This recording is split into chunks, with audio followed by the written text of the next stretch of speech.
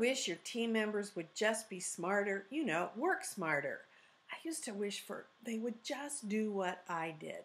I told them what I did. I had great success.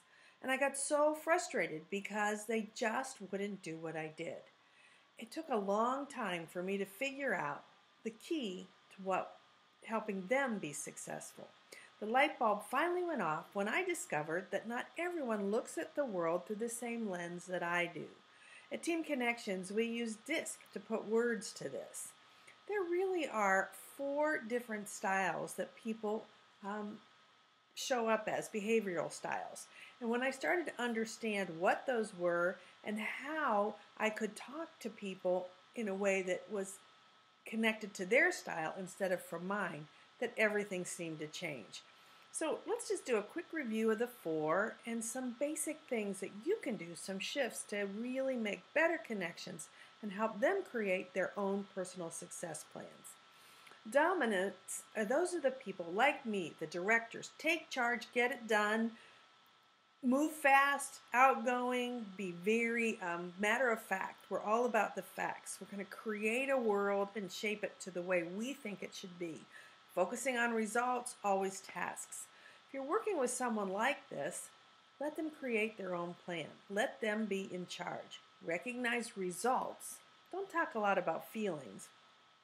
And support them in creating very specific action plans. You have to kind of earn the right to share your knowledge with someone like this. They want to do it themselves. The influencer is the life of the party. They're that natural leader that everyone's drawn to. They're fast-paced, they're outgoing, they're people-oriented. They win people over easily to their ideas. They're high energy, they're fun.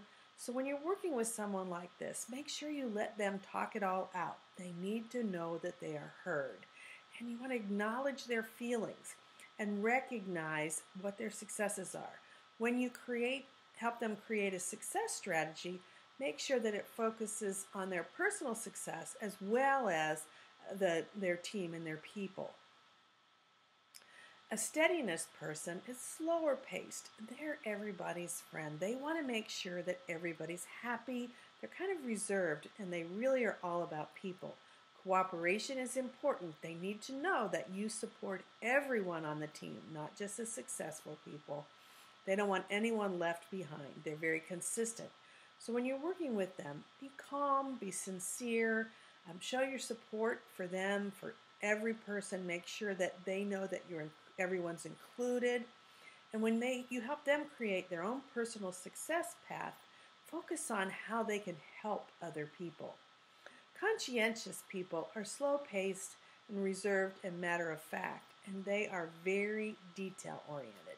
They're the researchers. They'll know every rule and every qualification for every trip, every comp plan.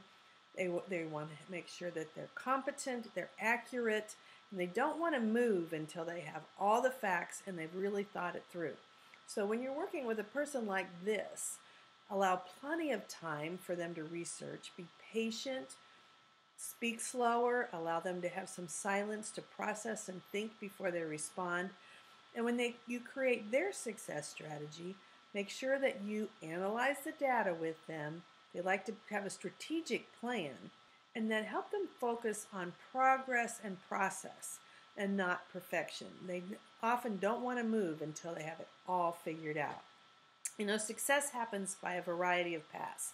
And as you, the leader, begin to recognize how each person's success path will be created uniquely to who they are and their behavioral style, you're going to find that they really connect to you. They're going to want to follow you because they're going to feel acknowledged and known. And pretty soon, everyone on your team will have their own personal plan for success and be working incredibly smarter.